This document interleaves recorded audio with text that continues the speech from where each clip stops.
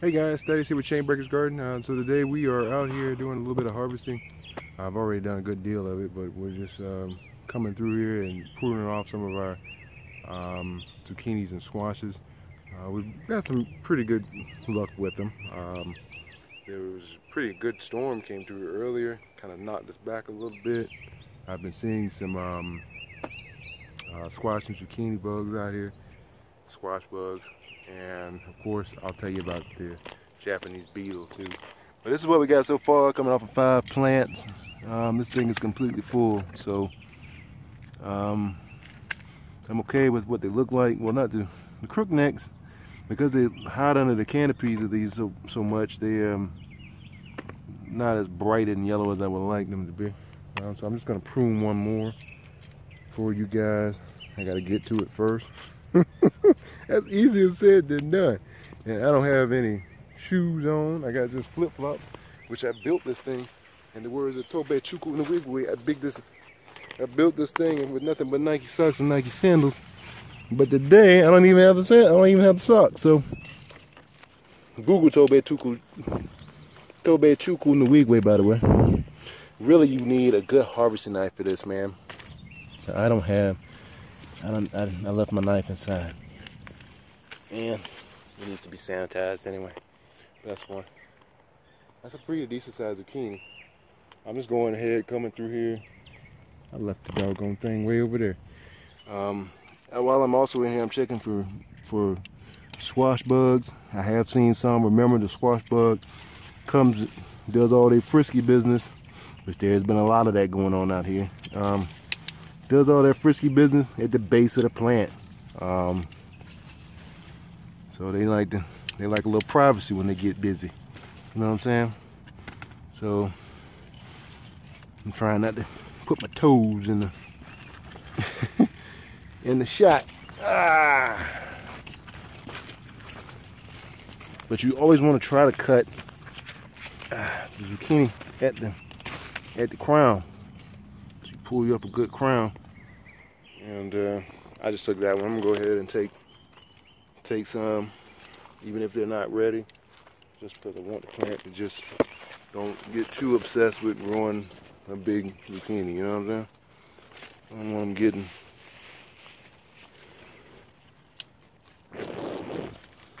let's take a little cut there.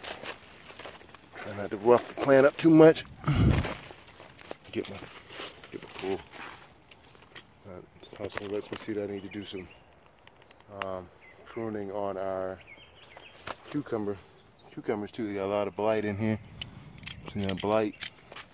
I tried not to get too much water on them, but cucumbers are really fussy about water, man. They are really particular about growing, but we've got some good cucumbers coming in. So the bees are getting to them. I'm just cutting this open a little bit more. Maybe let a little bit more air get in here. But I'm not all too concerned about the bees. I'm not sure if you guys have seen our latest short, but I'm not too concerned about getting bees in here. We've got that kind of, I locked that thing down, cuz. I locked it down, man.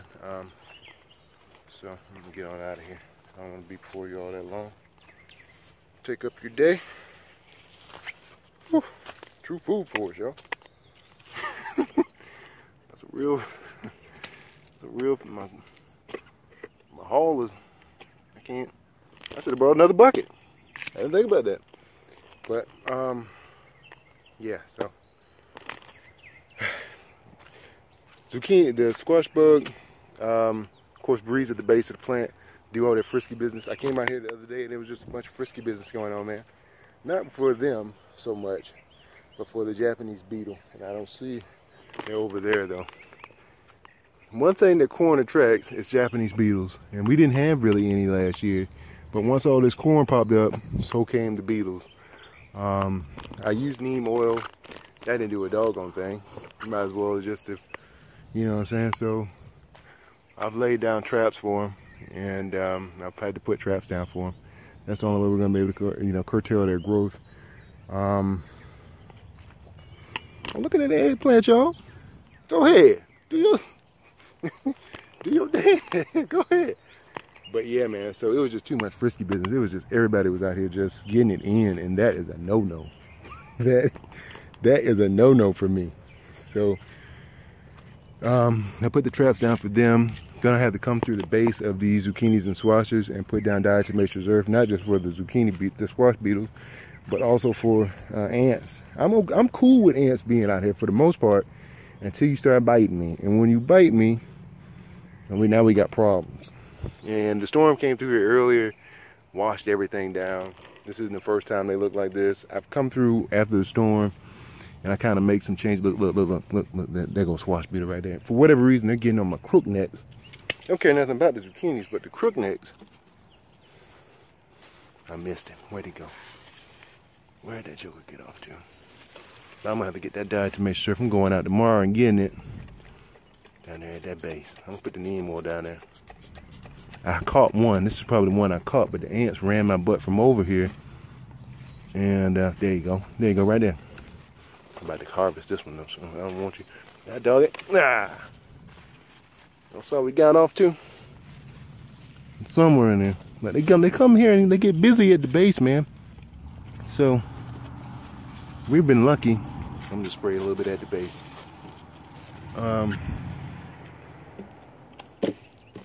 That's pretty decent. I don't know if y'all can see that. That's a decent one right there. I'm gonna definitely get that diatomaceous reserve and put it down at the base. But I caught, that's the one that I caught earlier. I caught him, his comrade getting it in, and I couldn't get to him because the ants ran me up out of there. So it's cool though.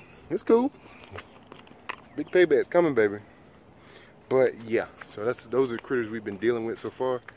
And I'm gonna just put it like this, man. We will never not ever grow sunflowers again because they're saving our bacon. They're taking a pounding from the beetles, and definitely giving the beetles something else to snack on. And as soon as they eat one leaf, doggone it, the sunflower has more leaves coming out already. So it is, they are just workhorses. I didn't know they were that good at doing that, but it's just something we stumbled upon, and it's working out in our favor right now. So we'll definitely be growing them again. I also have an idea, as I may want to try to use them as a natural trellis for my tomatoes, because these things ain't going anywhere. These stakes, it might not go anywhere, but it could. And so I'm thinking about trellising them together. Why not? You know, because they are not moving. Like it rained earlier it rained earlier today, and it was pouring down, and it was just they didn't budge.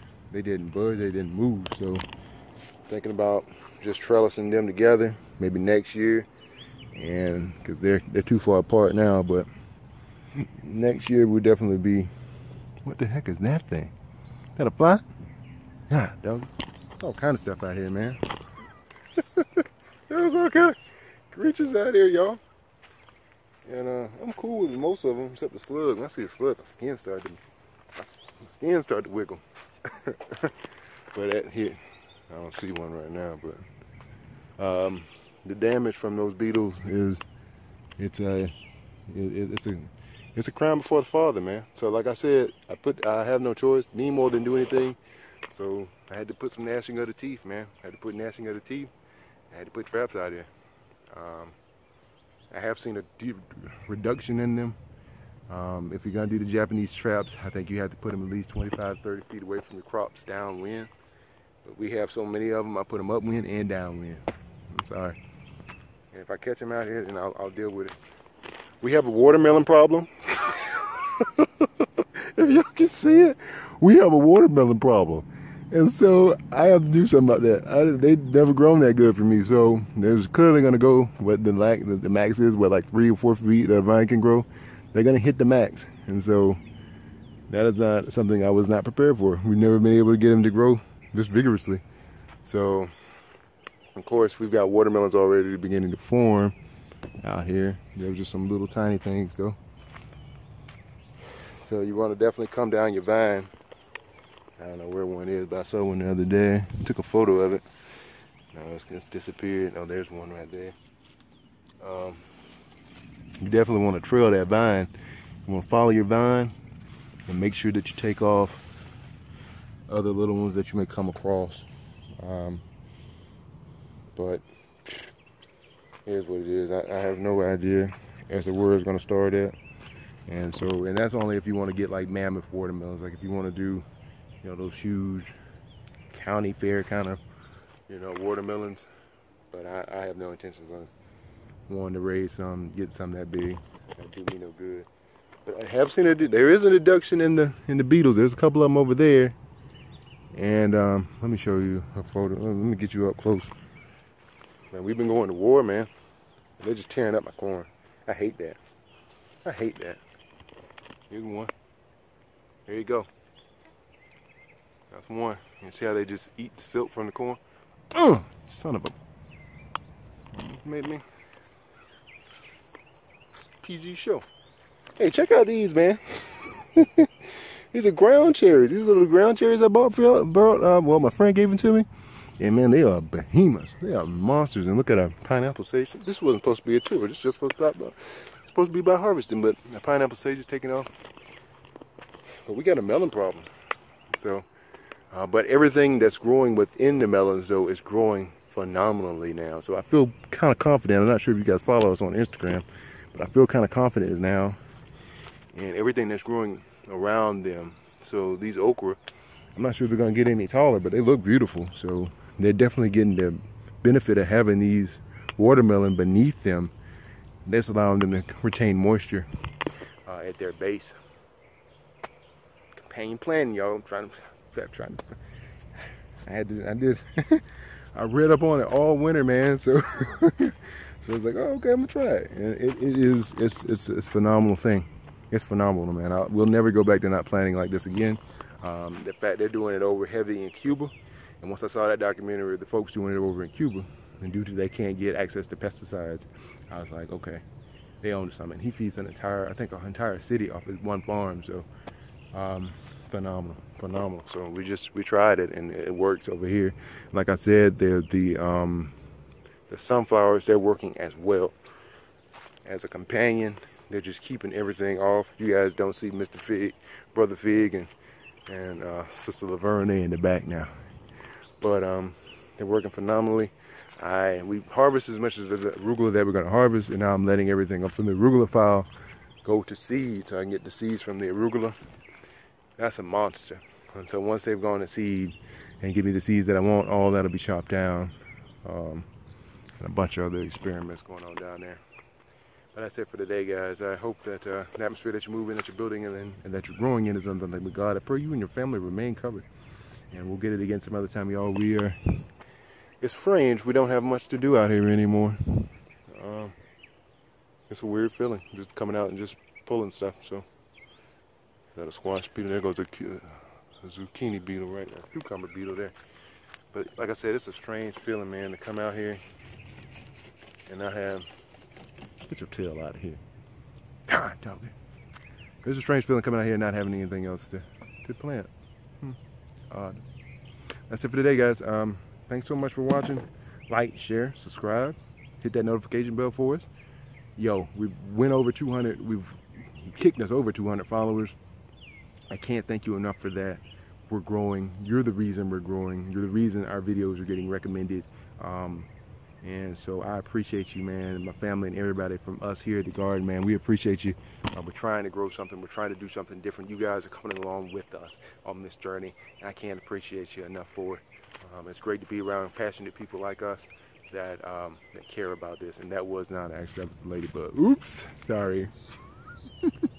But she all right. She's still flying. But yeah. So thanks, guys.